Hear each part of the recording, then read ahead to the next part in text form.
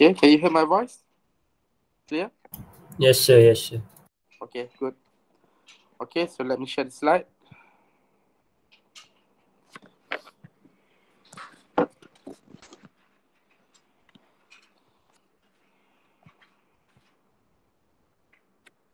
Okay. The topics for today's lesson is the wave and sound. Okay, wave and sound. Right. So in this topic, we will learn about the type of wave. Okay, wave on a string. Okay, and the sound wave, the sound intensity, together with the intensity level. Okay, the Doppler effects, and lastly, the standing wave.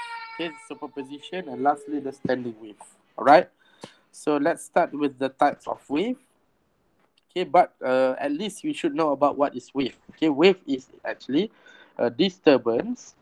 Okay, a disturbance that propagates from one place to another. That means we have some disturbance, pengacau ataupun yang mengacau ataupun some things like we call as disturbance. The disturb the flows of the let's say in this case wave that propagates from one place to another.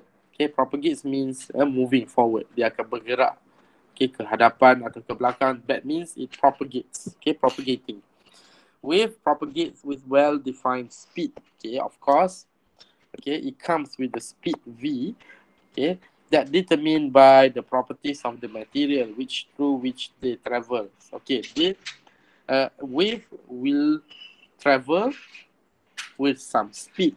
Okay, but the speed will be determined in terms of the properties of the materials that they actually encounter. For example, if the wave is traveling in water, okay, will be different. Okay, we will have a different speeds. Okay, compared to wave that travels in solid, because water is it falls under liquid.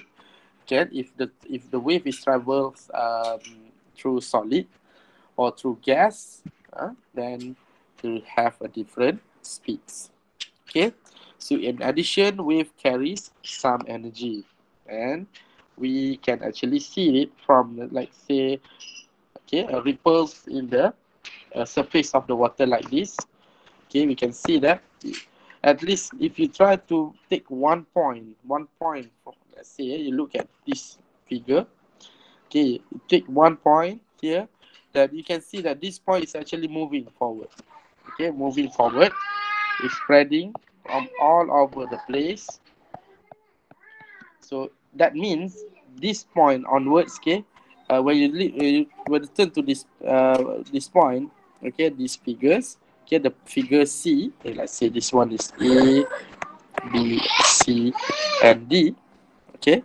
So if you drop some stone or some, okay, that means you create some ripples on the water surface. And then if you look at, let's say you take 1 point, okay, you take 1 point, let's say point number one, okay, and then you can say that this point is actually moving. Okay, propagates. It propagates from one point to another point. So you can say that this point is actually moving forwards. Okay, that means the wave is propagating forward. Okay, and lastly, you can see at figure D that the ripples effect have gone. Okay, because it takes some energy to create some ripples, and then afterwards the energy will be gone and will be decreasing. All right, so there are two types of wave that we will learn. First is the transverse wave. So what is the transverse wave? Okay, this is the easiest types of wave. Okay, I could say that this one is not the easiest type, but try to if you want to visualize it. Okay, uh, the transverse wave will have some properties that is, if you take one individual particle, let's say you take one individual particle here. Let's say this is your particle. Okay, let's say you are holding some marble or guli, pegang guli dekat sini, take one marbles, and then you try to attach the marbles. Okay, attach the it to some cord over here, and this cord is tied at the end, okay, of the wall. Okay, at the end of wall. Okay, and then if you try to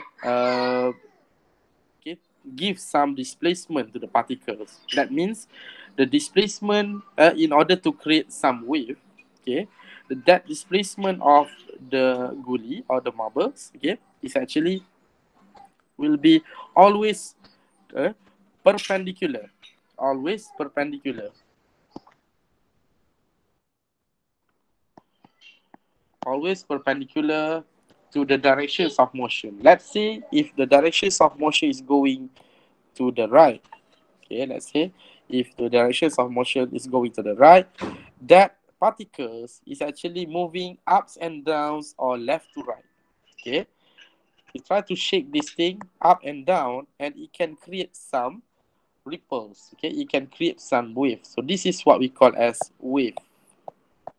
Okay, create some wave, gelombang. Okay, with some wave, and then you can see this is some easiest examples from the transverse wave. That means the propagating, the wave will propagate to the right, but your motion is just up and down. Okay, your motion is just up and down. Okay, that means from this part and this propagation is 90 degrees. So this is what we call the displacement of individual particle is at right angles. Okay, or maybe you want to try it differently. Okay, you tie one more. Okay, guli kat ujung ni.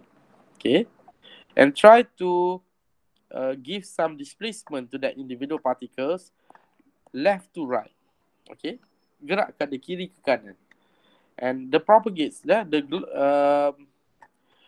wave. Okay, you can create some wave, individual wave that gives some that propagates from left to right. Okay, so it's like motions of a snake, like this. Okay, so it move from left to right, but the propagating is still going, direction is still going forward. Okay, the directions of, let's say this is the head of the snake. Okay, the snake is moving like a transverse wave. Okay, that means, okay, if you take one point on the snake itself, okay, and that point is going left and right, okay, but you can see that the wave that created by the motions of the snake is still going forward. Okay, masih lagi nampak seolah-olah dia bergerak ke hadapan, and it still creates some 90 degrees from the directions of motions. So this is what we call transverse wave. That means the displacement of individual particles, again individual particles in this case, okay, saya gunakan guli, okay, marbles. And of course, this is the examples of the transverse wave, which means we have light, okay. Light is also a wave, and also the radio wave. Okay, gelombang radio. Gelombang cahaya, gelombang radio. Right. So the other types of wave is the longitudinal wave.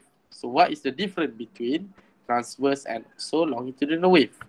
In a longitudinal wave, the displacement of individual particles is parallel to the directions of motion of the wave motions. Let's say if the propagation of the wave is going forward, okay, that way. Okay, so let's say you took one point, okay, 1 point. So that means the individual particles is parallel. That means it's still moving here.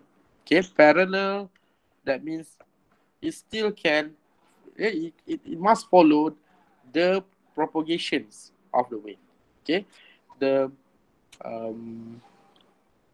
let's say the wave is going forward, going forward to the right, and the particles is also oscillating, okay, parallel to that direction. Parallel means, okay, dia masih lagi bergerak, okay, sama arah dengan pergerakan wave.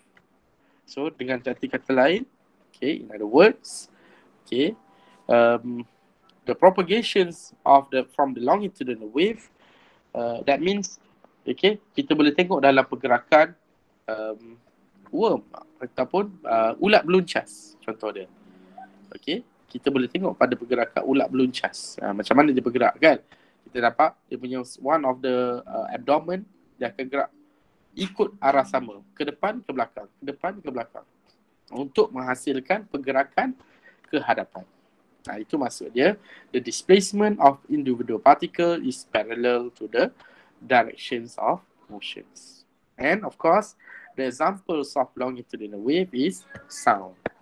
And we will discuss a lot of longitudinal wave throughout this chapter. Okay, because the topic is about wave and sound. Okay, that means they want you to know about wave, but at the same time, they want to emphasize on the sound wave. To be precise, the sound wave. So you can see here, if you put some speaker diaphragm, okay, speaker diaphragm, diaphragm yang ada di dalam speaker tu, to create the oscillations so that you can hear some sound, right?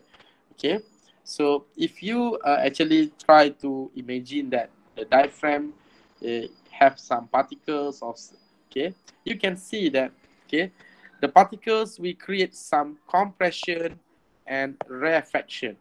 Okay, compress maksudnya at one point particles tu akan duduk rapat-rapat, compress, and at some point dia akan duduk jarang-jarang. Okay, so it's actually an air molecule, like an air molecule. Here is a very dense air molecule. This one is less dense compared to on the position at the compression part. Okay, so that's why we can have a wave travels through the air molecule. Okay, so that's why we can hear if somebody is shouting at us, okay, at the far, okay, you can still hear, okay, some echoes, because the wave can travel from the compressions and rarefactions of air molecule. Okay, so in this case, the longitudinal wave is sound. Okay, the examples is sound. Right. So what is water wave?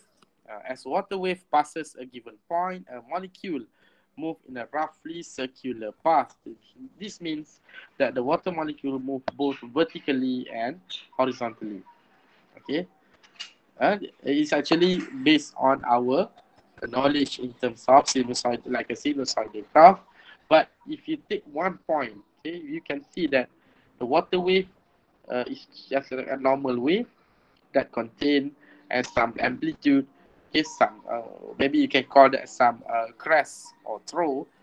Okay, this is what we call crest. Okay, crest, puncak.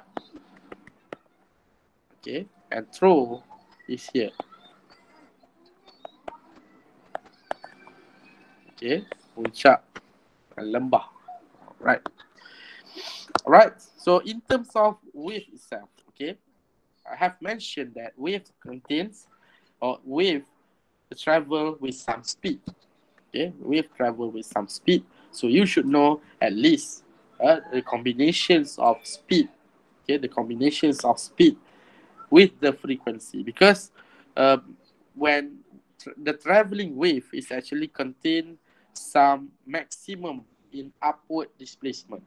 Okay, maximum in upward displacement that we can call crest or throw. Okay, crest or throw. Okay, yang paling tinggi is crest lah, crest. Okay, crest, mid crest. Okay, you can define that as the wavelength. This one. Okay, and of course from crest to crest, okay, we can have some lambda. What is lambda? Lambda is wavelength. Okay, lambda is wavelength. What is wavelength? Panjang gelombang. Panjang gelombang.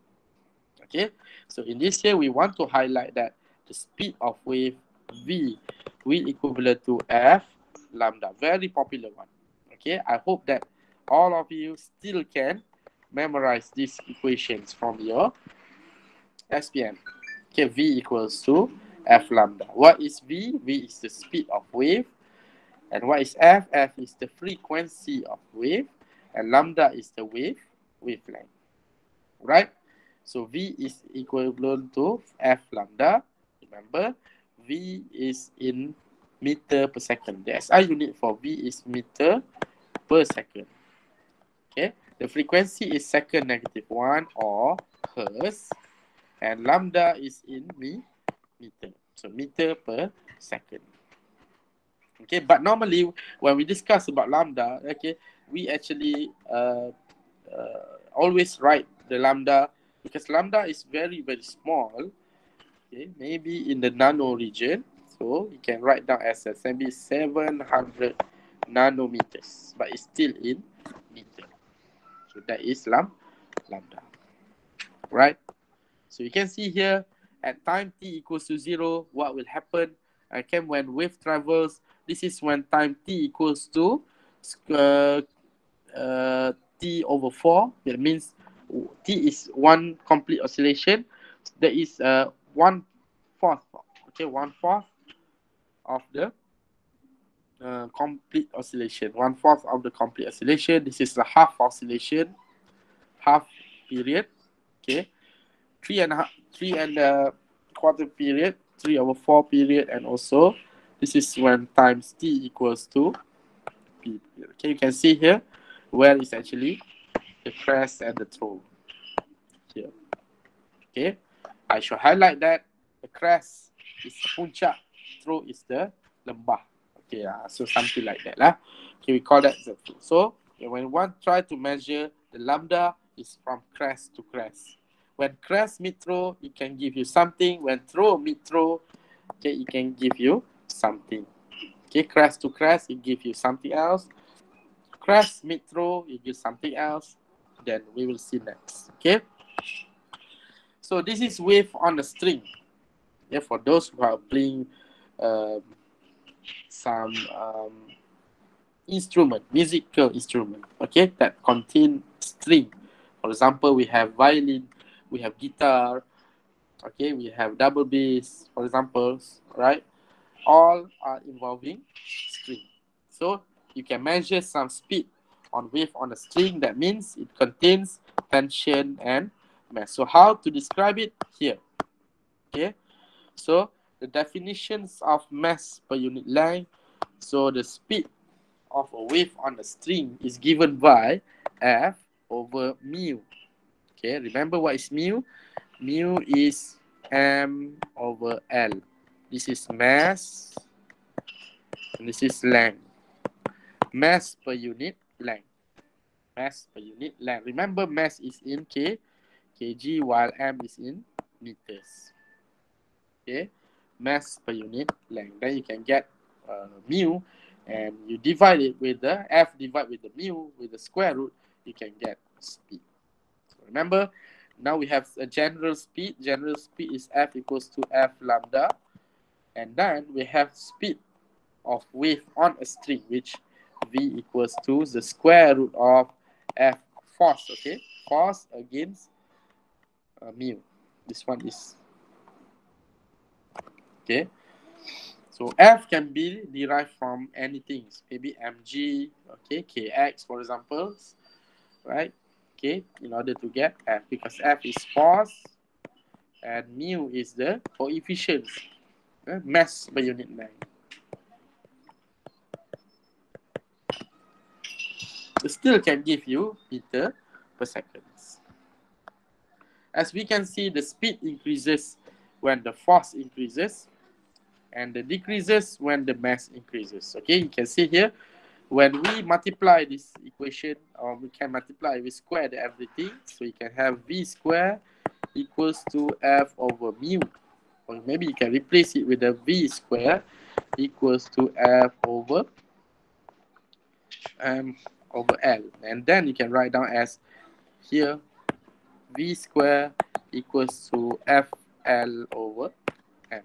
So you can see here, when the speed increases, the force also increases. Speed and force increases. But when the force increase just one point, and the V velocity is increased in square. Okay. Same goes to L. When L increases, then the speed also increases. But when when V increases, M will be decreased. Or if the M increases, V will be decreased. Okay, let's look at one example here. A 12 meters rope is pulled tight with a tension of 92 Newton. Okay, when one end of the rope is given a tongue, maybe you pick the end of the rope, so it takes about 0.45 seconds for the disturbance to propagate to the other end. That means it takes some time for the wave to travel from this point to this point. So it takes about 0.45 seconds. Maybe from this length and this time, you can find what is the V. And from V, we can have some mass. Okay, so the question is, what is the mass of the rope? Okay, the mass of the rope given by the tongue itself, given by 92 Newton. Okay, it's 92 Newton. So again, okay, we must use some equations. Our general of speed, which means we have distance 12 meters over 0.45 seconds. So we're going to have speed at about 27 meters per second. And you can use that speed, okay, to find what is the mu. And when we have mu, you can find what is m. Again, so mu is f over v square. As I'm saying, comes from the v equals to square root of f over mu. So you square everything. That means v square will be equals to f over mu. So you bring mu to here, or maybe you can bring f over here. Mu you can, or maybe you can put v square to the bottom part, and the mu you take it out as a subject. So mu equivalent to f over v square. F is 92 and v is 27. So you can have mu at 0.13 kg over m. And then lastly, mu is equivalent to m over L. M equivalent to mu L. Okay, m equivalent to mu L. And then we can have mass at equivalent to 0.6 seconds. Okay, please do it together with me. Okay, you can punch your calculator together, right? Okay, so in wave we also have some reflection. Okay, some reflection, which means when a wave reach the end of a string, it will be reflected. Okay, reflection. Okay, if the end is fixed, the reflected wave will be inverted. Okay, you look at the end of the strings. Okay, this one is connected. Okay, tight. Okay, at the end of the that means the strings and the wall is joined thoroughly end to end. Okay, but if you are using some string, or maybe you can some ring. Okay, so you can have, okay, look at how the wave travels. Okay, let's see here. The wave is traveling from left to right, and then when you reach at the end of, let's say this one is figure A, this one is figure B.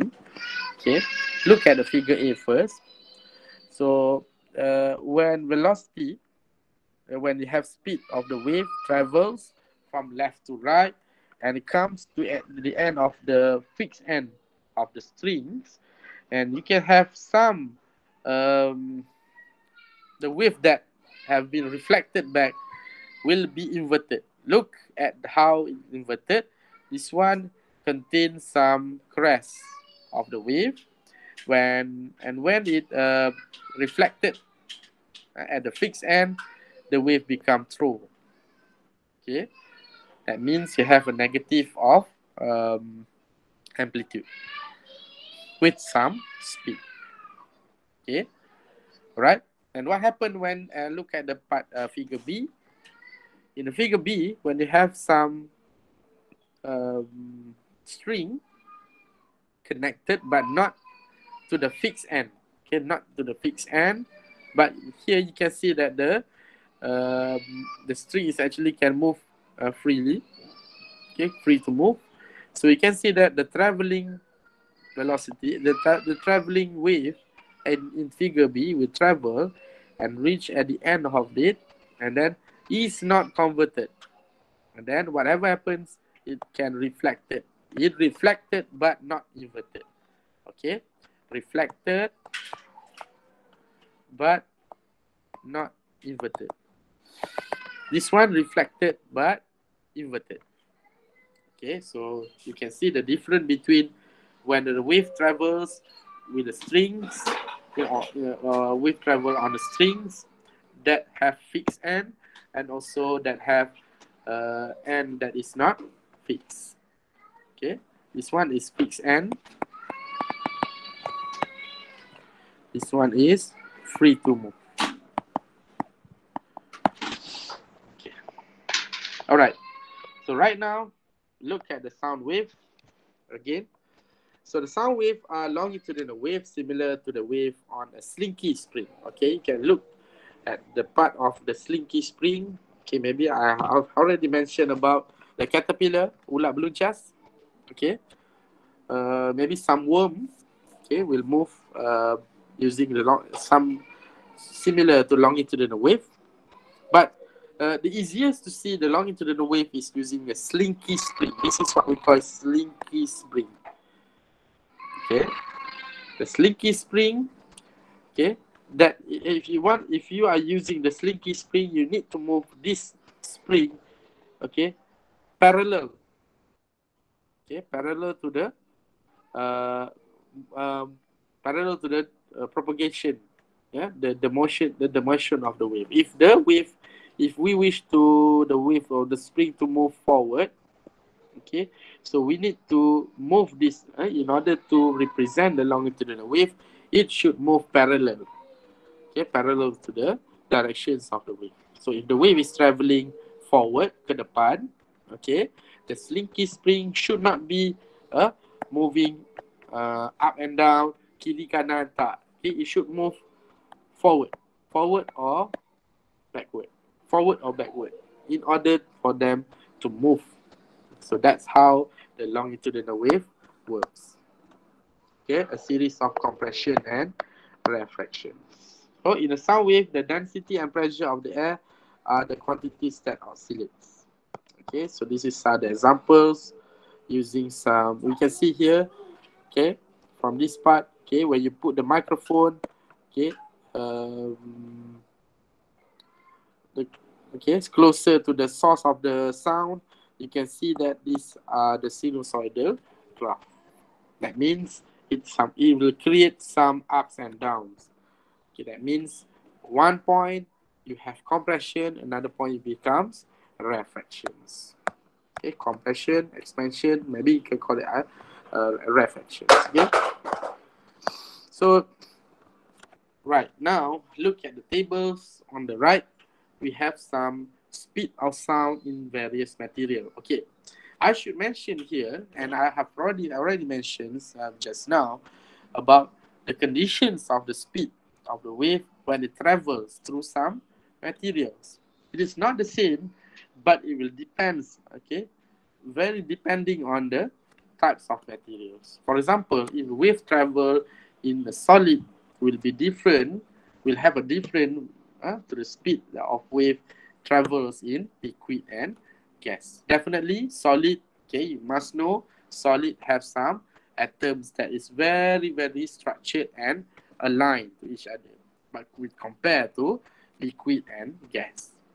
Okay, so because of that, you can see here a lot of the value of the speed of sound in the material. For example, from this point, aluminium, granite, steel, pyrex, okay, copper, and copper here. It is considered very, very high, okay, with the compared to the one that is in below part, okay, maybe at speed also, at plastic also. But here is in the region of, okay, hydrogen, fresh water 20 degree, fresh water 0 degree, and hydrogen 0 degree. Okay, and maybe at the helium part, another example. So this is solid, liquid, and gas. You can see the different type. Okay, when the speed of sound travels in solid, the value is very high compared to speed of sound travels in liquid and gas. Mainly because of the conditions of the atom, the structure of the atom, how you arrange the atom in each material, in solid, in liquid, and in gas. So because of that, the speed of sound is different in the different materials. In general, the denser the material, the faster sound travels through it. Okay, for example, okay, the density of the air is less than the density of water. So therefore, the speed of sound travels in water is higher compared to speed of sound in air. In air, under normal atmospheric pressure, remember, this is very, very good indicator. In air, under normal atmospheric pressure and temperature, the speed of sound is approximately 343 meter per second. Okay, this is a very important value. Okay, at least you should memorize it. Okay, maybe before this you have memorized 8G equals to 9.8 meter per second square. So right now you need to know about speed of sound. That is approximately 343 meter 343 meter per second. Okay, in air, definitely in air, because if you didn't put in air, and then the value of the speed of sound will be different. Okay, but normally we will use the speed of sound in air is 343 meter per second. Okay, so let's look at another part. Okay, the examples. You drop a stone from rest into a well that is 7.35 meters deep. Okay, 7.35 meters deep. How long does it take for you to hear the splash? Hear the splash. Okay, maybe you are using y equals to y naught plus v naught yt. Okay, plus half or minus half gt square. Minus half gt square. And then this one is 0, this one is 0. So the only left is here, negative half. Okay, and you can easily get the value. Okay, maybe you can write down as the t you will get the t equivalent to 1.22 seconds, regardless of the negative or positive, because in here we need to know the time. Okay, the time, and then again when you calculating a distance of the using that time, okay, because you have already have the depth of the well, which is 7.35 using some velocity, so you will have some times that t1 t2 that is 0.0214. This one is considered to be one time. Okay, one time. That means here is the time for the stone to drop. The time for the stone to drop, and the T2 is the time for sound to travel a distance d. A distance d starting from this point. Okay, from the well itself until you reach the water level. Okay, but before this is considered to be T1, and this one is T2. So T1 is 1.22 seconds. Okay, 1.22 seconds. And then the T2, we have 0.0214. So that will give you 1.24 seconds. Okay. Okay. Now we move to the next part, which is here. Okay. Now we have some terms, okay, to discuss. For example, we have loudness, okay, loudness, nyaringan, and the pitch. Okay. Okay, loudness, kekuatan bunyi, dan pitch, kenyaringan. Sorry ada bertukar sikit. Loudness, kekuatan bunyi, berapa kuat bunyi, and the pitch, kenyaringan, nyaring atau tidak bunyi. Okay, normally women will have some very high pitch compared to men. Okay, normally. Okay, but that depends on the conditions. All right. So the loudness is what? So when sounds is relate to the intensity of the sound wave. So the intensity of the sound wave is what we call as loudness. While pitch is related to the frequency. This one related to frequency. Loud is related to intensity. So in discussing about sound, we should know some terms that we can relate to the fact that we should know pitching, okay, loudness. Okay, the loudness is I, intensity of the sound, kekuatan bunyi. While pitch is actually frequency. Okay, we may look later on what is the difference between loudness and frequency. Okay, sound wave can have any frequency. The human ear can hear some sound between 20 Hz to 20,000 Hz. These are the frequency. So as a human, in human, okay, kita boleh dengar from the range of 20 Hz until 20,000 Hz.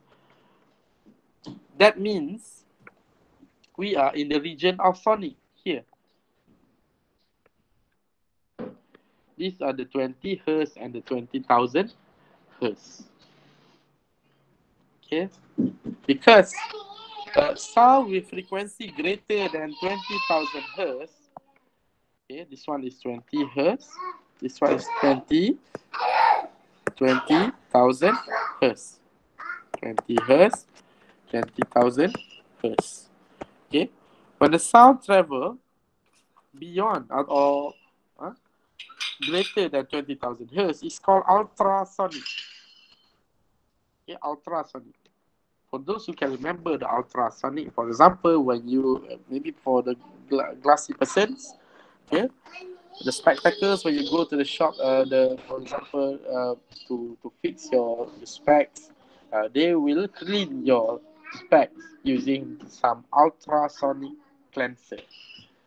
Okay, you have a very very high pitch. We have some you can see the sound is very very irritating to your ears. Okay, irritating to your ears because the regions of that ultrasonic is beyond our here. We cannot hear anything, but it's very very, kalau kita boleh dengar pun dia sangat macam menyakitkan telinga.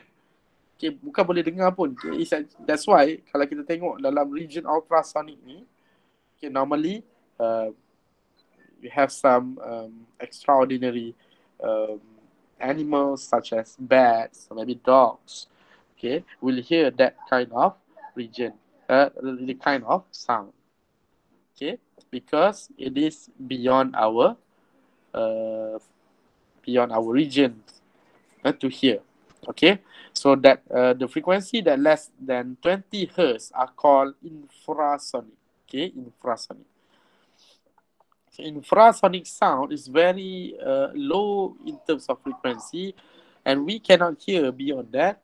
But according to the research, okay, that region is very good in terms for the whales. Okay, whales. In this case, communications of wave. Okay, whale. Okay, whale will communicate. Okay, through this region, which means a very low frequency. Okay, less than 20 Hz. All right. So right now we know, okay, try to learn about the sound intensity. Okay, so what is the sound intensity? So the sound intensity is, again, the loudness of the sound is determined by its intensity. Okay, as I mentioned earlier, the loudness is the intensity. That means the amount of energy. Okay, this is very good term. The amount of energy that passes through a given area. Amount of energy that passes through a given area in a given time. Remember, it must contain time. So in other words, okay, this is what we call intensity. Intensity is energy over area times time. Energy over area times time. But remember, okay, E over T. What is E over T? Energy over time is equivalent to power.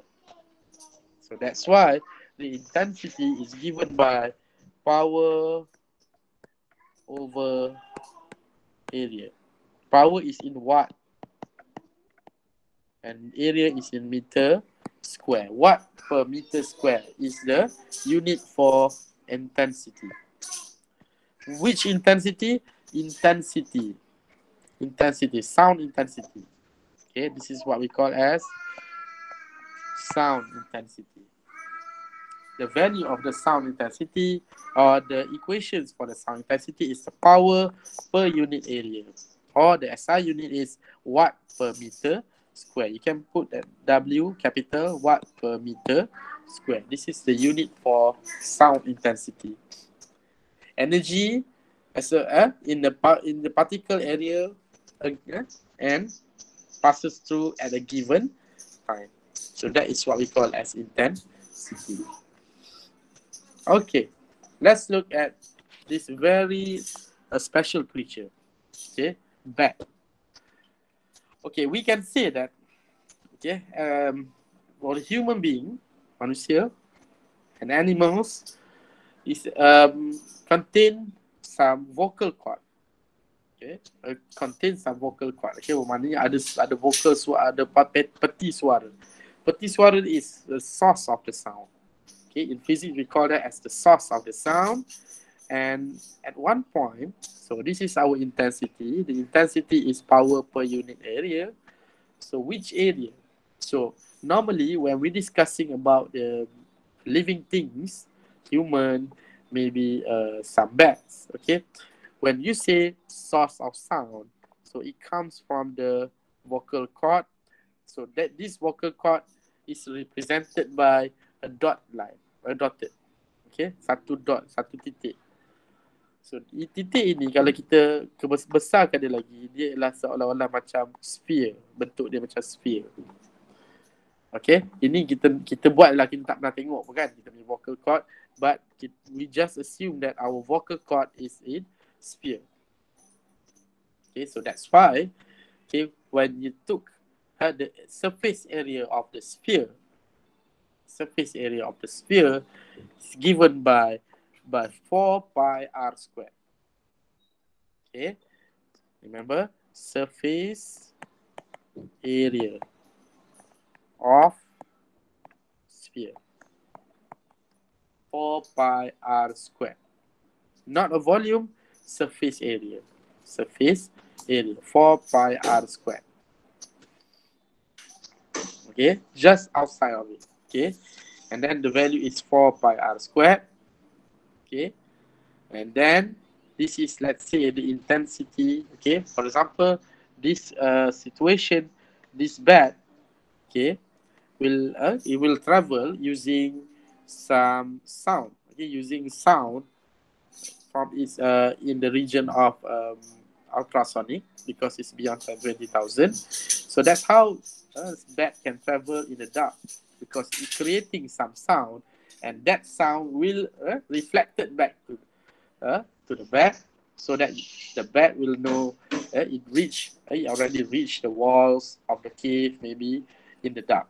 So that's why, or maybe because of that, the wall never attempt to hit with another bat, because it always producing sound, so that when it create a sound, that sound will reflected back by others.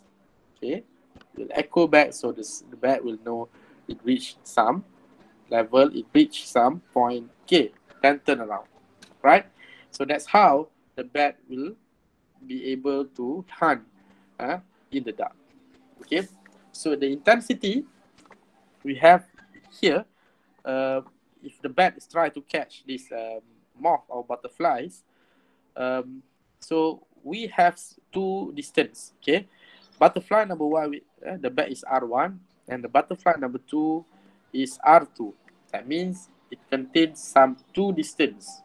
Okay, so how to calculate the intensity of both? Let's say the intensity created by the bats towards the butterflies number one and also number two. So in here, we are using the same equation. Number one is equation intensity equivalent to P over 4 pi r squared. Intensity equals to P over 4 pi r squared. But intensity number one, I1, okay, I1 equals to power. Power is the same because there are only one source, power, okay, 4 pi r1 square. So, and then there goes intensity number two using the same power. So that's why power is not, doesn't have subscript 1 or 2. And then in intensity number two, you have 4 pi r2 square. Okay, r2 square. And then you can see here, we try to arrange this equation together because they are sharing the same P. So you can write down as I1 4 pi r1 square equivalent to P, and I2 4 pi r2 square equals to P. Then we can join this equation to become this part. Join this equation. Then you can cancel out 4 pi and 4 pi. What's left is just I1 R1 square equals to I2 R2 square. So these are the very good equations to understand the relationship between distance and also intensity. The larger the distance, okay, the the smaller the intensity. Intensity will depend on the distance, R. If the R is decreased, then I will be increased. So in this case, for the butterfly number one, number two, which butterfly will hear a very loud, a very high I? Definitely butterfly number one. Okay, because it really depends on the distance. So the intensity with distance from a point source is given by P power over 4 pi r square with the units of watt per meter square. Okay. Okay, let's look at another examples. We have the power of song, right? Two people relaxing on a deck listen to a songbird sing. One person only 1 meters from the bird. This person. Okay. So this is 1 meter. 1 meter. This is bird. Here's the sound with an intensity of 2.8. 2.8 10 power of negative 6 watt per meter square. Now the question is, what intensity is heard by the second person who is 4.25 meters? 4.25 meters from the bird here. Okay. So 4.25 meters from the bird. Assume that no reflected sound is heard by either persons. Of course, that means you have eliminates all the negligible other sounds. What's left is just the songbird sing. Okay, so you can use that I1 R1 square equivalent to I2 R2 square. This equation in order to get I2. Because the question asks you about the intensity of the second person. Okay, again, using some distance, so you can get 1.55 10 power of negative 7 watt per meter square.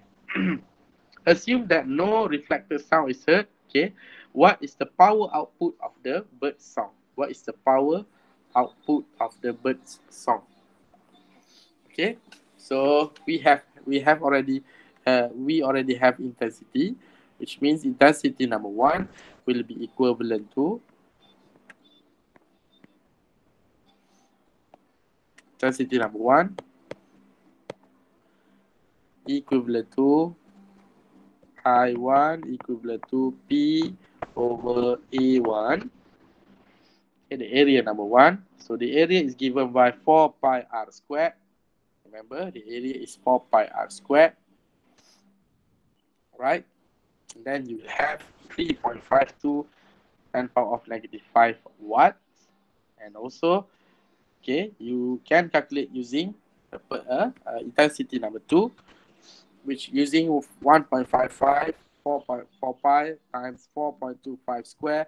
So again, you can see that the power output is the same to the both listeners.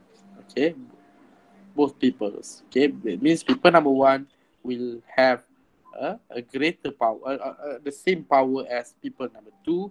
The difference only is just the distance from the source of the sound. In this case, the songbird sing. So, bats, again, I want to highlight a lot in terms of bats, can use this decrease in sound intensity to locate small objects in the dark, to communicate with the other bats, okay, in order for them to hit each other. Maybe they are hitting each other, we don't know, because we don't have much time to calculate or to see what happened in the dark. Okay, but we know that the bats, okay, will communicate. Okay, the bats will definitely communicate to each other using sound intensity. So these are some sound intensity you can see at this point from the table. The intensity, look at the unit watt per meter square. Okay, so you have some jet plane at 30 meters. Okay, jet plane at 30 meters. A threshold of pain. Threshold of pain, 1 watt per meter square. This threshold of pain, I want to highlight it. One is threshold of pain, and another one is threshold of hearing. Okay, just highlight it first, then you can just highlight it, at least to know what is the threshold of pain and threshold of hearing. Okay, a loud rock concert is just 1 watt per meter square. Siren at 30 meters, 1 times 10 power of negative 2. And you can see here until the threshold of hearing. Threshold of hearing contain intensity at 1 times 10 power of negative 12 watt per meter square. And while at the threshold of pain is just 1 watt per meter square. So normally, there are a lot of questions containing threshold of pain and threshold of hearing. Okay, because threshold of pain and threshold of hearing doesn't given in the appendix. Maybe. Okay, I'll try to check it first, because this one, okay, can always be asked to you in terms of its intensity. Okay, maybe using the intensity of the threshold of pain and hearing, you may find another power or what. Okay. So, there are another terms in which we will see another sound intensity. When you listen to a variety of sound, a sound that seems twice as loud as another is 10 times more intense. Therefore, we use a logarithmic scale to define the intensity level. Okay, before this, we have learned about sound intensity. Okay, sound intensity.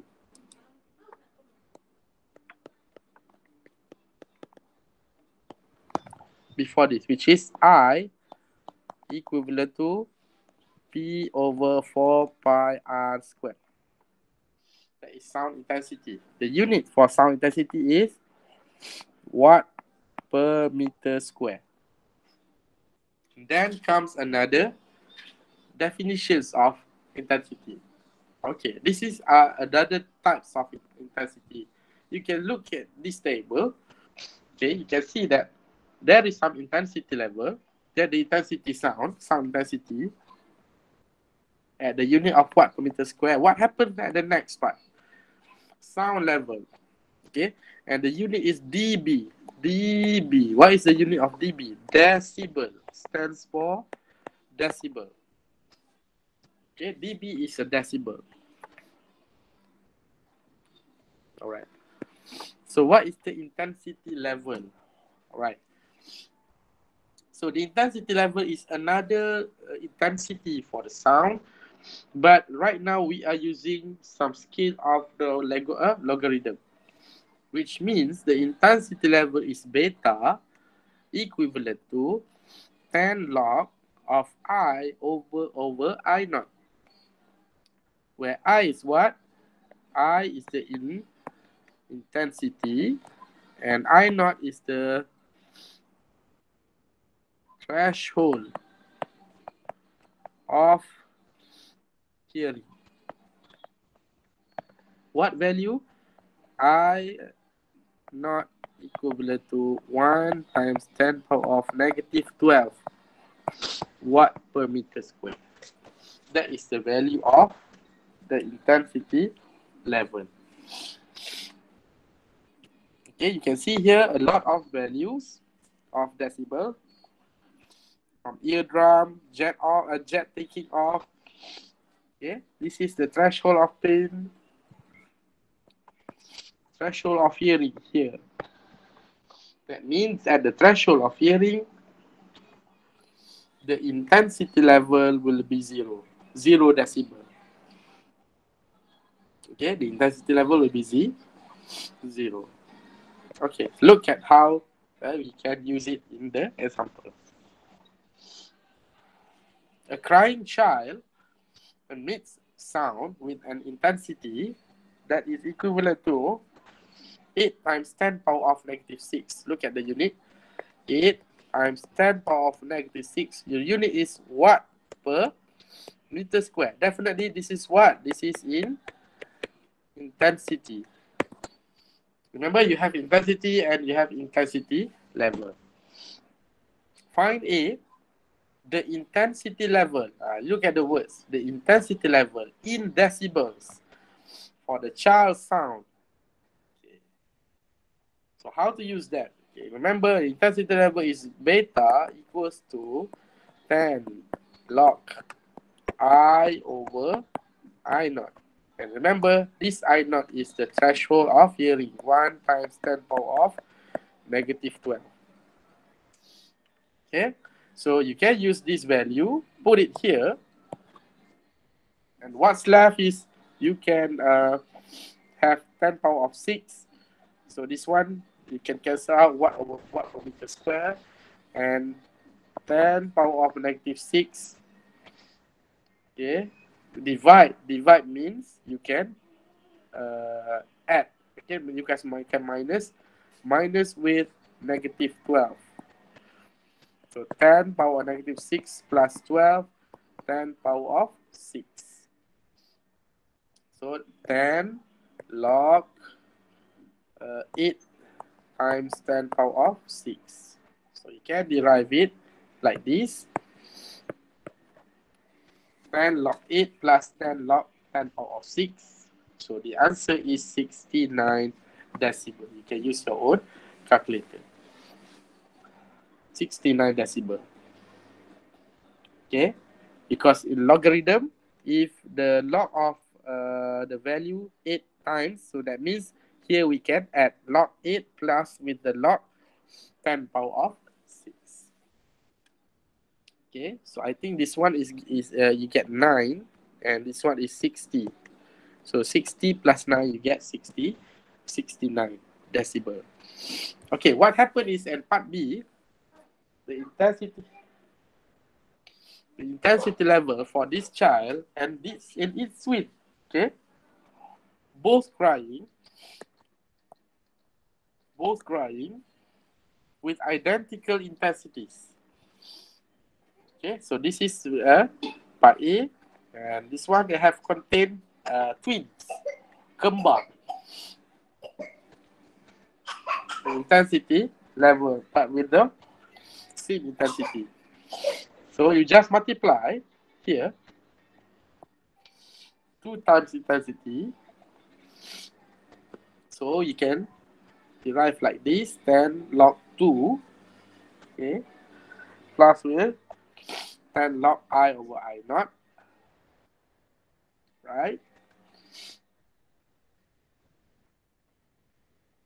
Okay, because you can divide it with 2 times, and then this one we have already calculated in part A, so it's equivalent to 69. And then we only left just to calculate this part, which is 10 log 2 is equivalent to 3. So the answer is 72 decibels. Okay, 72 decibels. So that's how you use some logarithm, okay, in this part. A little bit logarithm. Okay, it's not hard compared to the one that you did in the SPM level. Okay, it's just a simple one. Okay, I think we should take a break first before we continue to the Doppler effects. Okay, stay tuned.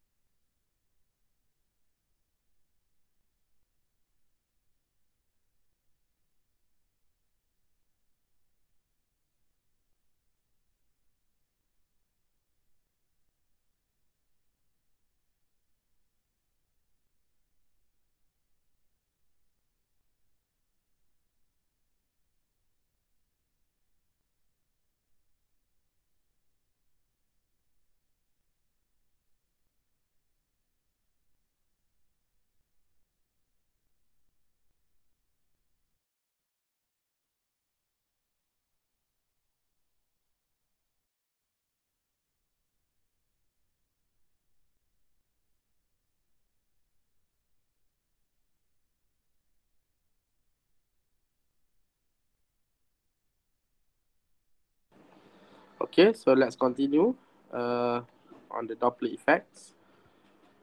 Share the slide.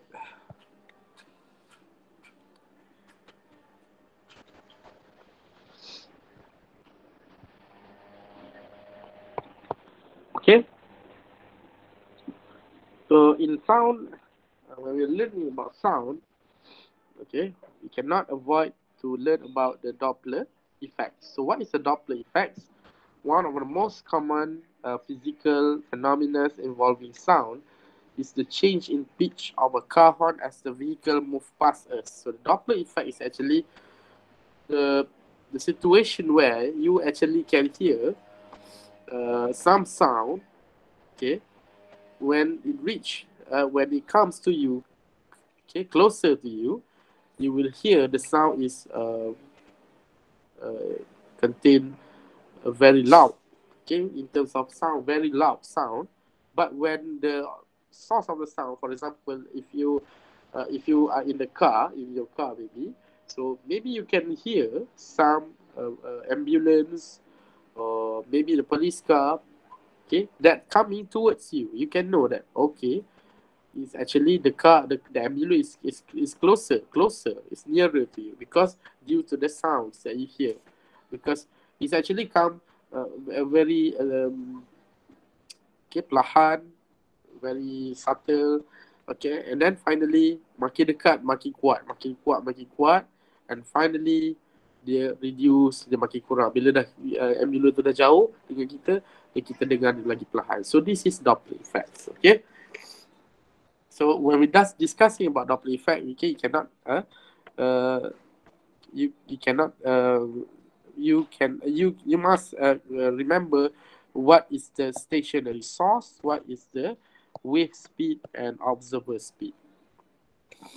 Okay, so source, observer, and speed. Okay, source, observer, and speed. Okay, and first part is the moving observer. Okay, the first part is the moving observer. So what is the moving observer? Okay, so that means we have some observer, okay, but the observer is moving at some speed, okay, and obviously at when observer moving some speed, okay, so with some speed at towards the stationary source, towards stationary source. As first case, stationary source, maksudnya source tu duduk diam, okay, the observer speed will come nearer to the stationary source and move away after that. Okay, that means the true concept of the Doppler effect is we want to calculate. Okay, we want to calculate the frequency of the observer.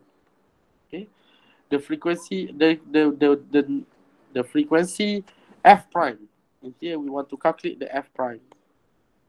Okay, so the Dopplers is you want to calculate the frequency of the particular time. Okay, for example, the speed is coming towards the source.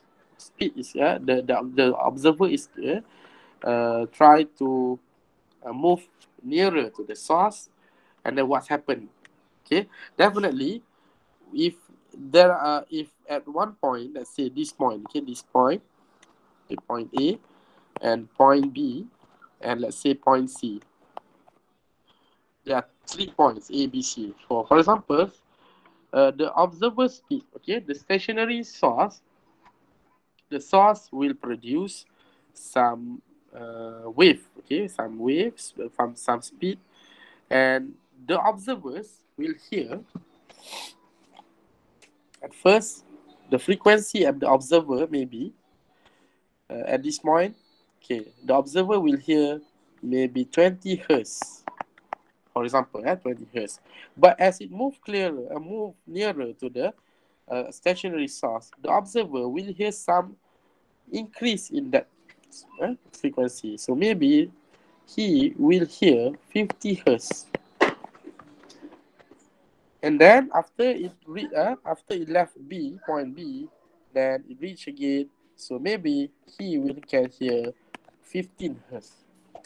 So you can see as it moves nearer to the source, the frequency is higher. So that is our concept. You need to grab on that concept first. Okay. Frekuensi yang semakin dekat dengan source, maksudnya semakin mendekati source itu sumber, mendekati sumber maksud dia akan menghasilkan frekuensi yang lebih tinggi. Dia bukan frekuensi lain, frekuensi yang sama tetapi frekuensi yang didengar oleh observer. Remember? Okay. Bila observer dengar frekuensi baru, dia akan dengar frekuensi yang lebih kuat. Bila kuat, maksudnya value dia semakin tinggi. So in this case, V and U are speeds and hence are always positive. So the Doppler effect for moving observer, so this is moving observer, is given by F prime equivalent to, okay, 1 plus minus U per V times with F. So remember, this is 1 plus minus U over V times F. So this is the frequency of source. This is frequency of observer. U is the speed of observer. V is the speed of sound. Okay, so normally if this happen in air, so you can use 343 meter per second. And the unit is hertz or second negative 1. Okay, so why positive and negative? Why plus minus? That means if the observers is coming nearer, okay, coming nearer to the source, so we can plus, okay, 1 plus U over V. 1 plus U over V, okay, times F. So that means you can have a greater value of frequency. For example, if the frequency of source is always the same. For example, is, let's say, 50 hertz. Try to punch in your calculator. What happened when 50 times with value that more than 1? For example, 50 times 1.5, for example. So you may have the value that is greater than 50 hertz. Definitely. But is 50 kali dengan 0.8. So you can have the value of, okay, less than 50 hertz. So that is how it done. Okay. So that means kalau kita tengok dekat sini, 1 plus U, that means ini U over V ni akan menghasilkan decimal point. So 1 campur dengan decimal point mesti dapat 1 point something. So bila dapat 1 point something, mestilah speed dia akan jadi greater than 50. Maknanya frequency observer mesti lagi besar berbanding frequency of source. Tapi kalau 1 minus dengan point, U over V akan jadi decimal point. Okay. 1 tolak dengan point, dia mesti akan jadi point something. So dia akan dapat jadi kurang daripada 50 Hz. Itu contoh yang paling jelas saya boleh tunjukkan lah. Okay, the Doppler effects for moving observer. For example, here. Okay. These are the moving observer. Okay. Look at the source is stationary. A street musician sound the A string of his violin producing a tone of 440 Hz. So this is the F, frequency of the source. So what frequency does a bicyclist hear as he approach? Semakin mendekati. Ataupun yang kedua, recedes after with the musician with a speed of 11 meter per second. Okay, tengok Masa dia mendekati, apa yang berlaku? Kita pakai plus. 11 bagi dengan 343 akan hasilkan point. Point 1 campur point jadi 1 point something. So nampak berapa jauh value dia? 454 Hz. Maknanya Frekuensi yang didengari oleh observer yang naik basikal tu semakin besar value dia sebab dia semakin mendekati source. Apa yang berlaku kalau dia menjauhi source? Tengok. 1 tolak 11 tolak 3/343 dia menghasilkan 426 Hz. Okay. Tak apa, jangan hafal lagi equation ni. Dia ada equation lebih senang nanti. Kita tengok nanti. Okay, tapi saya nak tunjuk dulu. This is the moving observer. Okay, so these are the moving source. Ini yang selalu berlaku kat kita. Kita duduk diam dalam kereta, tiba-tiba ada ambulans datang. Kita tahu ambulans tu semakin dekat atau semakin jauh berdasarkan bunyi yang kita dengar. Bila semakin dekat, bunyi dia semakin kuat. Dan bila dia menjauhi, bunyi dia semakin perlahan. So what can be done here? These are the equations. Okay, that means F prime equivalent to 1 over 1 minus plus U over V times with F. Again, F prime is the frequency of the observer. F ialah frequency of source. 1 ialah 1 plus minus U ialah apa? Observer's speed. Ini speed of the observer. And okay, and then V ialah speed of sound.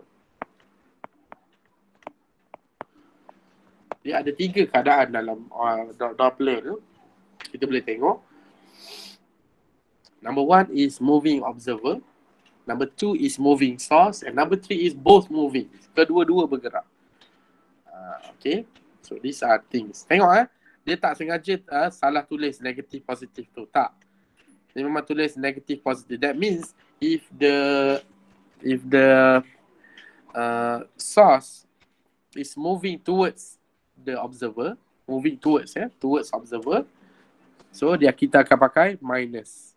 Kalau dia moving away from the observer, kita akan pakai plus. Dia senang je nak tengok dia macam mana. 1 bahagi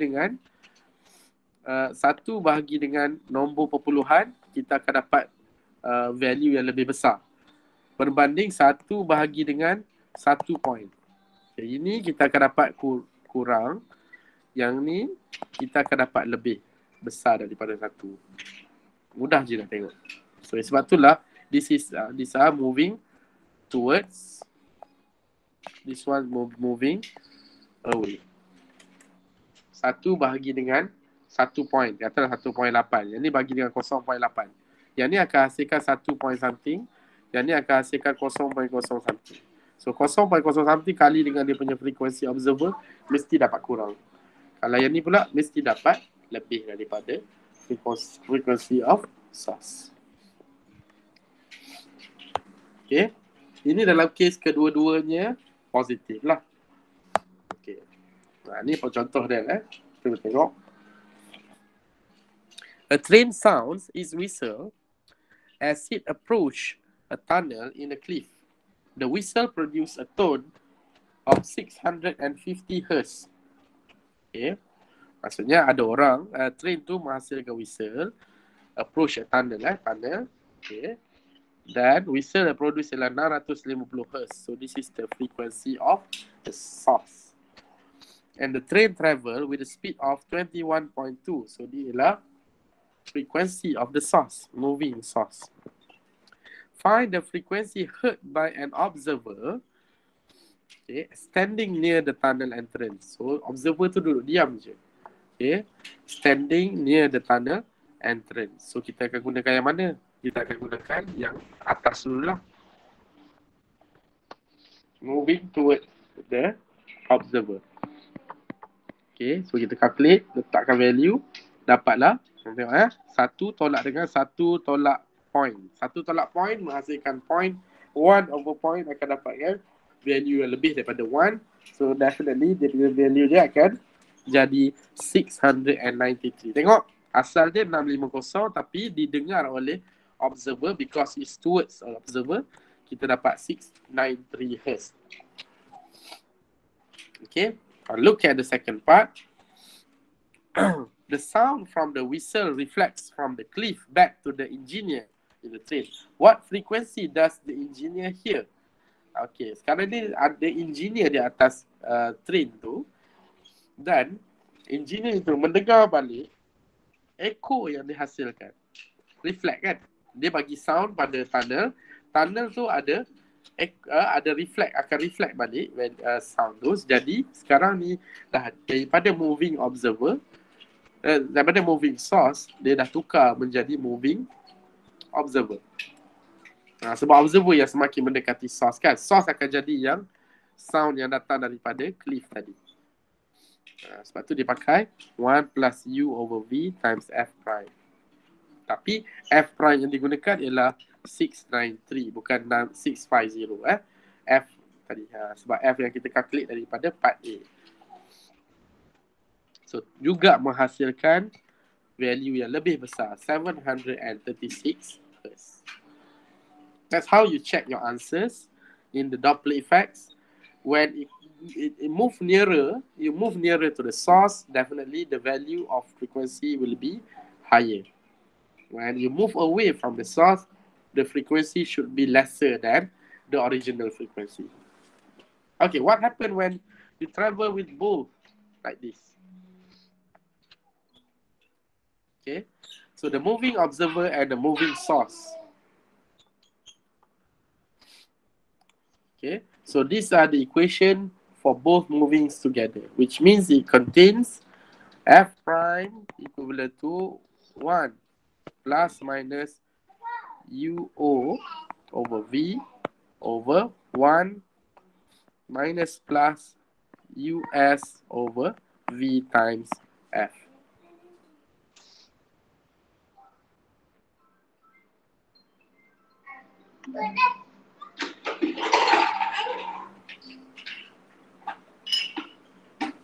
Okay, so this is how when you connect between both. Okay, between both moving observer and moving source. That means the moving observer, moving source, you should look at the potential. Either the observer is getting nearer to the sound or away from the sound. Okay, 1 plus U over V, okay, plus, and 1 minus plus US over V. UO stands for observer, US stands for source. US is the source speed. Okay.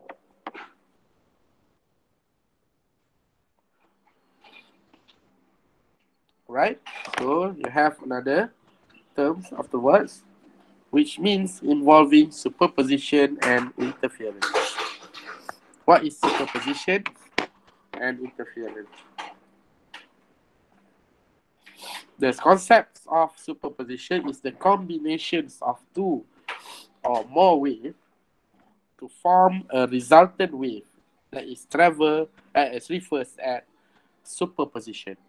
The wave travels, okay, a disturbance meets another disturbance. So when it combines, it becomes superposition. Okay, the concepts of superposition. Okay, with two pulses combined to give a larger pulse, this is constructive interference. Okay, look at how it combines, so you will get a greater interference. So this is what we call constructive.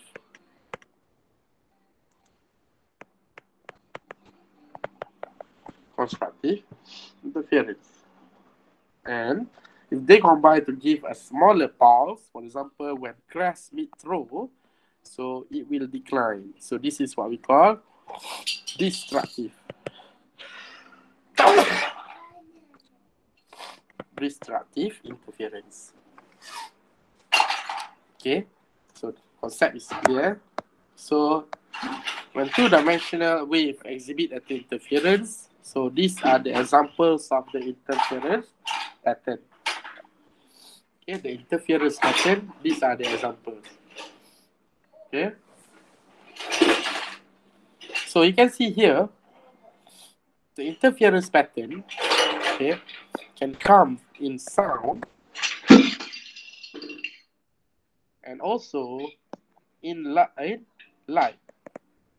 interference. Okay, today we're going to learn about sound interference.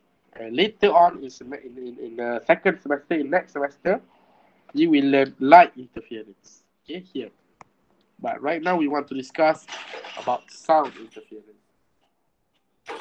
In the interference, two things you should know: the constructive and destructive interference. How to know? So, how to get the constructive interference? Crest meet crest.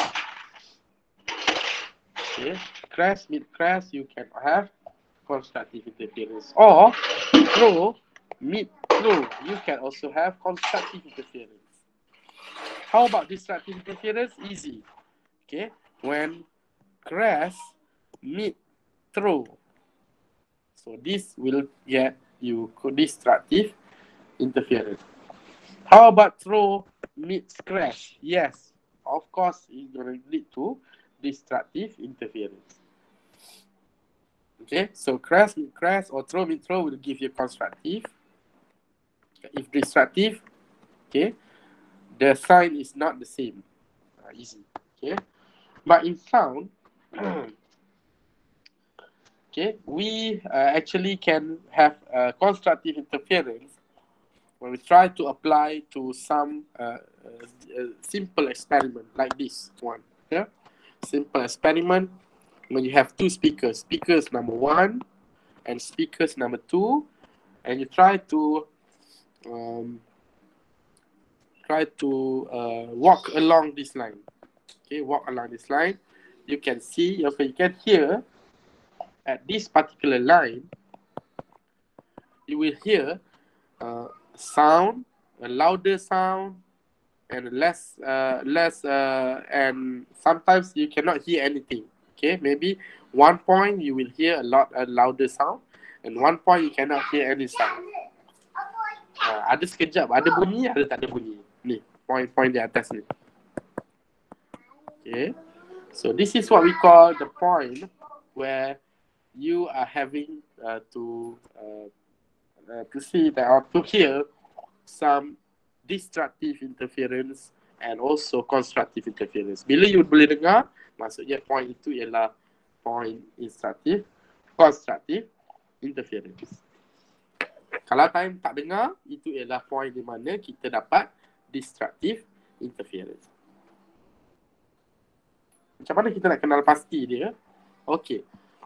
Normally, constructive interference ni mengambil kira jarak ini. Okay. Contoh dia, we have source number 1 and source number 2. Let's say you have point A, point B, and point C. Okay. And then, of course, you will get, at point A, you can have some length. Length 1 and length 2.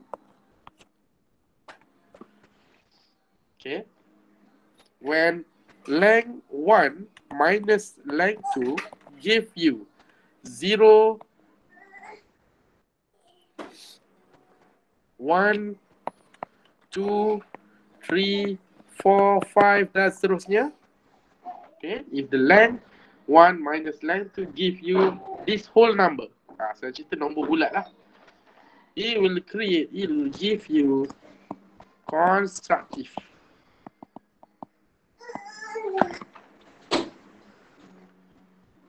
Okay, but if the path length difference give you L1 minus L2, kalau kita tolak tapi kita tak dapat whole number, for example we have 0.5, kita dapat 1.5, apa-apa nombor yang bukan whole number, so itu ialah destructive interference.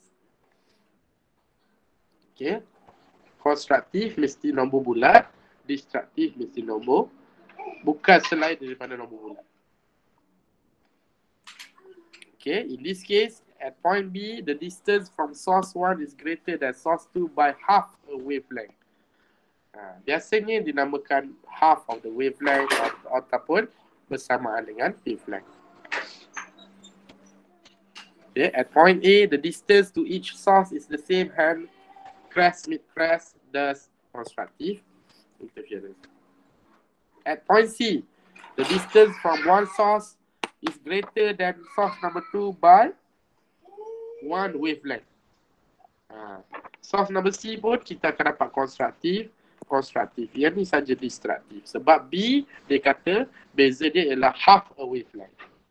Separuh daripada wavelength. Tapi kalau C, kita akan dapat dekat point A, kita dapat 0 wavelength. Dekat point C, kita dapat 1 wavelength. So 1, 2, 3, 4, 5. Lepas ni kalau ada lagi, di sini atau di belakang ini, juga menghasilkan constructive or destructive interference. Okay? Okay, now we look to the last part of the chapter, which is a standing wave. Okay, so what is standing wave? A standing wave is fixed in location but oscillates with time. Fixed in location and oscillates with time. So try to imagine wave on a string. Wave on a string. Sebenarnya dia berkisar dengan interference tadilah, tetapi sebenarnya dan gabungan dia dengan, let's say kalau you ada satu string yang you ikat dia hujung ke hujung, macam gitar lah kan, like a guitar. Okay, and then you pull this, okay, petik dia, apa akan berlaku? Kita akan dapat tengok that string will contain like this. Dia akan move ke depan, ke belakang, ke depan, ke belakang, ke atas, ke bawah. Laju lah, macam ni lah contoh, macam this one, like this one. These are the concepts of standing wave. Maksud dia, wave yang dihasilkan pergi back and forth, pergi balik dan menghasilkan pattern yang macam ni. Dia kadang-kadang boleh jadi macam nombor A, kadang-kadang boleh jadi macam nombor B, kadang-kadang boleh jadi macam C, ada banyak lagi pattern. So, untuk wave on a string, kita ada tiga benda yang kita akan terangkan. Yang pertama, hujung ke hujung tutup, close end, both close end. This is both close ends. Dua-dua tutup. Okay. Nanti kita akan tengok open one end. Ni dah ada. Nama dia open one end. Satu buka, satu tutup. Yang ketiga, last kali ialah both close, both open. This one is open both ends. Kedua-duanya terbuka. Okay. So in order to learn that the standing wave, okay, first, okay, we need to set the ground rule first. So these are the patterns set for the both close end. Okay. Bila ada string yang diikatkan hujung ke hujung, yang maksudnya ditutup ataupun kedua-dua wave travel dalam keadaan tertutup, both close end, okay, di bahagian akhir, di hujung sekali akan menghasilkan node point. Nama dia N, node point. Setiap kali dia hujung macam ni, dia akan hasilkan node point. Dan dekat sini ada satu anti-node point. Ingat ya, A stands for anti-node point, N stands for node point. Okay, tengok ya. Dalam figure yang pertama, anti-node ada berapa? Hanya ada satu. Dalam dalam figure yang kedua, anti-node ada berapa? 2. 1, 2. Tengok yang ketiga pula. Anti-node ada berapa? 1, 2, 3. Okay. So kalau kita tengok daripada jumlah anti-node yang ada pada setiap gambar tu, dia bersamaan, dia tally. Okay, we will tally back to the terms that we should know. Okay, tengok untuk anti-node 1, yang anti-node ada number 1, dia dinamakan first harmonic. Untuk anti-node yang ada 2, nama dia second harmonic. Untuk anti-node yang ada 3, dinamakan third harmonic. Can you figure out if the anti-node have 4 anti-node points dalam open close end or both close end? Maksud dia fourth harmonic dan seterusnya. Okay, so the wavelength of the first harmonic is twice. The wavelength of the first harmonic is twice the distance between the walls. Okay, dalam cerita standing wave ni, yang paling penting adalah kita nak establish V equals to F lambda. Semua kena ingat V equals to F lambda. Untuk standing wave kita nak tahu what is V equals to F lambda. Kita nak tahu dulu apa dia F dan apa dia lambda. Baru kita boleh masukkan F dengan lambda tu ke dalam equation. Ingat, untuk setiap case kita kena tahu apa dia F, apa dia lambda. Macam mana nak tahu? Okay. Untuk both close end, remember first both close end. Okay, both close end. Nampak macam mana kita tahu ni dia. So this is both close end. Lambda will equals to 2L. L tu apa? Length of the string. This is length of the string. 2L. Lambda equals to 2L.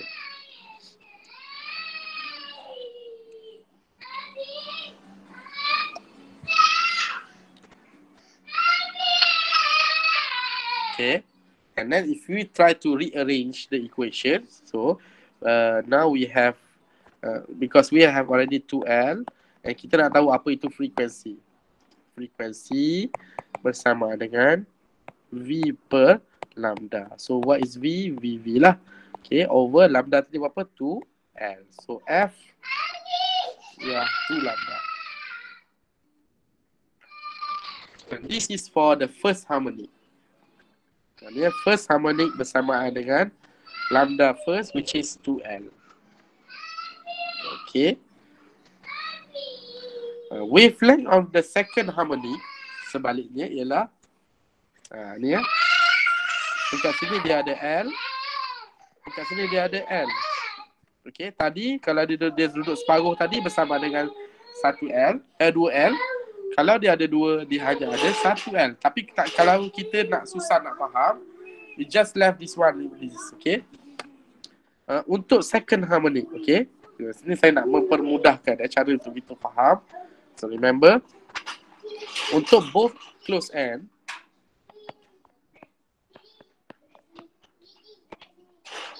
lambda equals to 2L.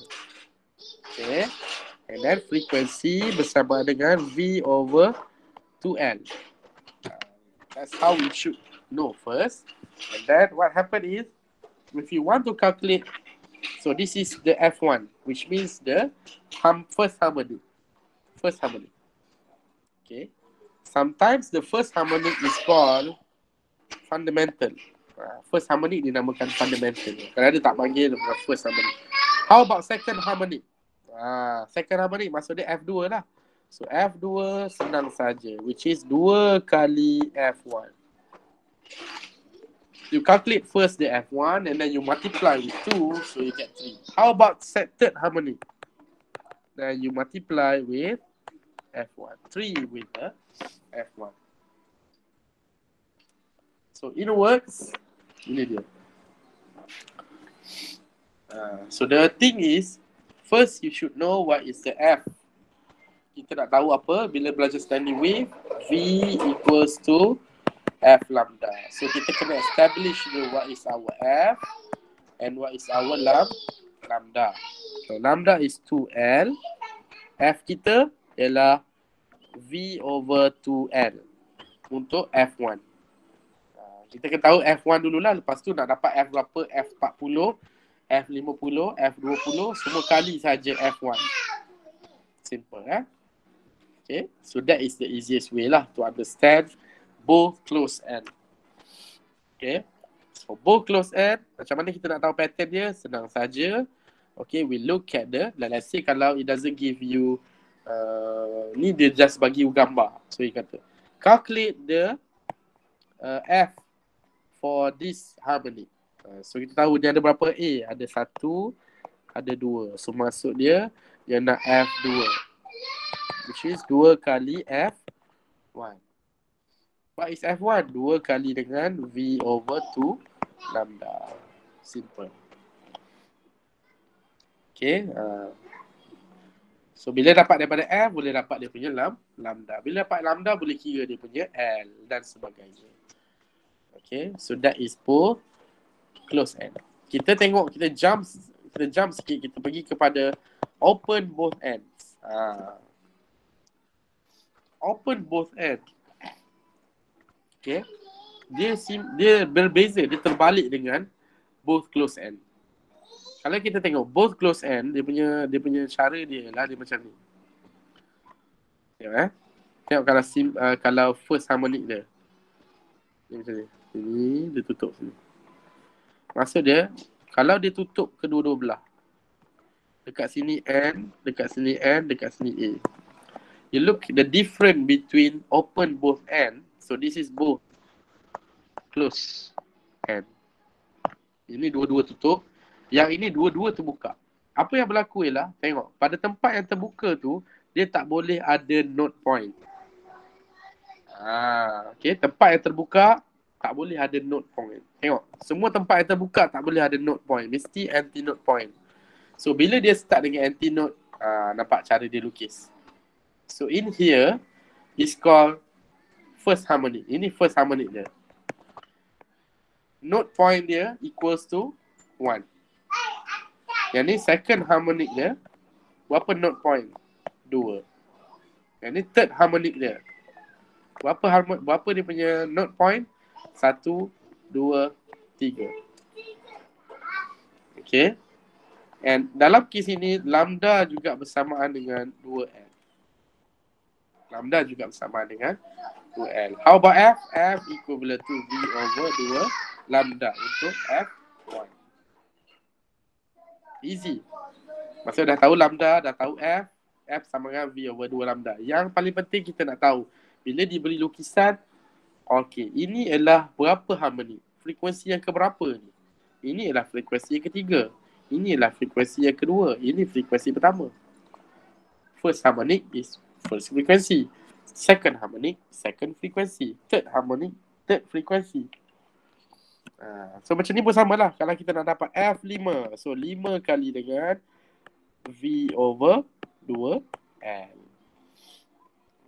Okay, simple. Maksudnya kita kali dulu, dapatkan dulu first harmonic dia ataupun fundamental dia in order to get F5. Okay, so same situation but in terms of pattern dia berbeza. Ingat pattern untuk open both ends, dia terbuka di bahagian hujung. Memang macam tu pun. Tapi kalau dia tertutup, dia mesti tak boleh ada anti-note point kat hujung. Kalau dia tertutup, dia mesti berakhir dengan note point. Macam ni. Okay. So, pengetahuan ini, kedua-dua sekali, kita akan tengok dalam situation ini. Open one end. Open one end dia special. Dia ada dua-dua sekali. Dia ada permukaan tertutup, dia ada permukaan terbuka. Tengok apa yang saya cakap tadi. Tengok bila tempat yang tertutup, open one end ni macam ni lah. Ni bawah tutup, bawah atas terbuka. Okay, tengok macam mana saya lukis dia punya fundamental. Fundamental will be like this. Okay, tempat yang bahagian terbuka ni dia mesti anti-note. Tempat yang tertutup dia jadi note. Dia jadi macam ni.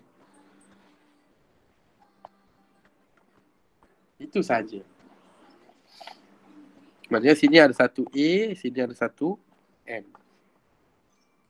Satu A, satu N. Okay. Dan yang special kalau open both ends dengan dengan both close end tadi tu, dia boleh ada dalam semua value. Dia boleh ada pada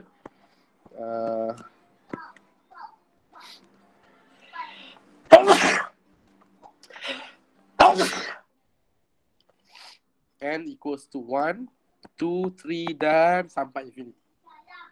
Dia boleh ada n daripada 1 n harmonic sampai n berapa-berapa. N 1000 ke, n 2000 ke boleh. Sama juga dengan both open end. Okay, open both ends pun sama. Bilangan dia masih lagi n 1 equals to 2, 3, 4 dan seterusnya sampai berapa-berapa. Tetapi untuk open one end, dia berbeza sikit. Kenapa? Sebab kita tak boleh nak tahu. Okey. Contoh dia tengok figure A. Ini n yang keberapa? Tengok figure B. Ini n yang keberapa? Tengok figure C. Ini n yang keberapa? Okey. So cara dia lah, okey. kita tengok kepada sisik ikan. Saya tengok pada ikan. Saya selalu bagi tahu student, cara dia ialah kita kena tengok kepada badan seolah-olah ikan, like a fish. Fish look like this. Okay. So ini diconsider sebagai satu. Okay, sebagai satu. So kalau ada macam ni, maksud dia ada dibagi satu, ada berapa? Dua, ada tiga. Kalau macam ni pula, dia ada berapa kat sini? Satu, dua, bagi sini, tiga, empat, lima. So kalau kita tengok, cara dilukis open one end ialah n equals to 1.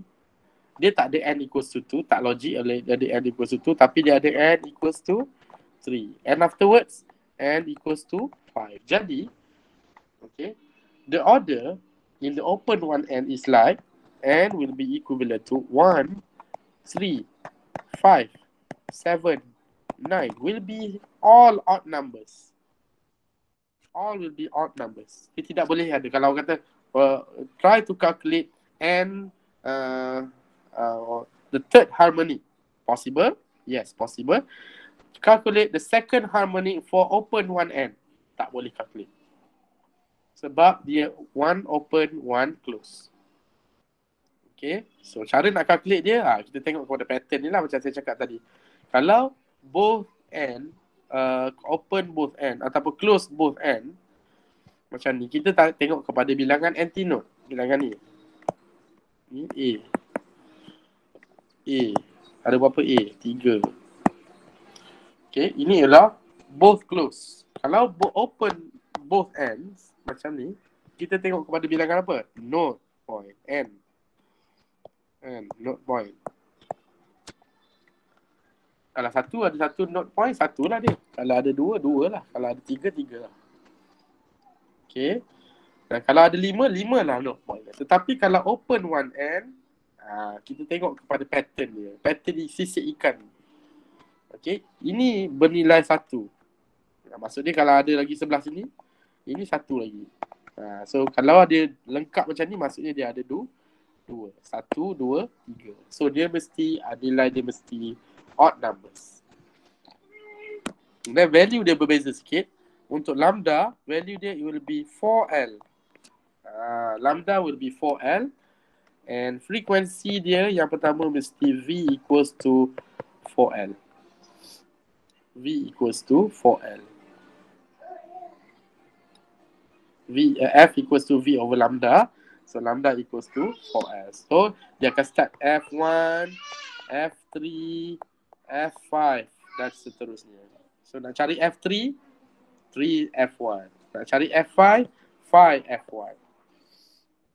So ini yang paling penting sekali.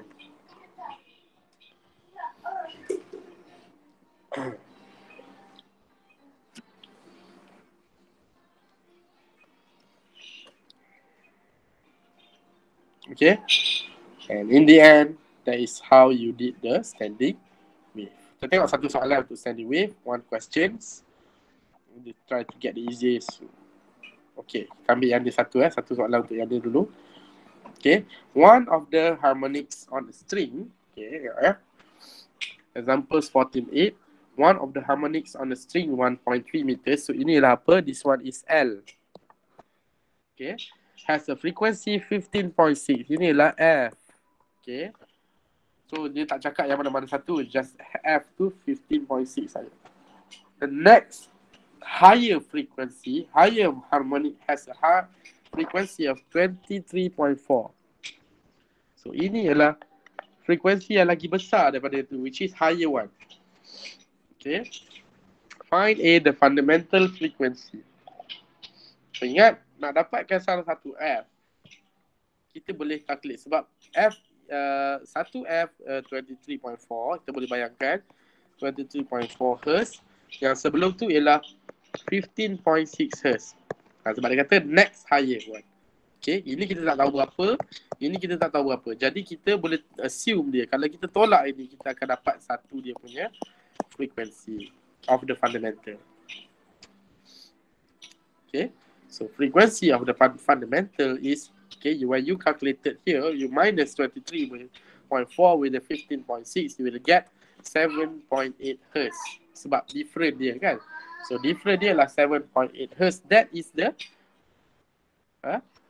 fundamental frequency ataupun frekuensi yang paling awal, paling asas dia, F1.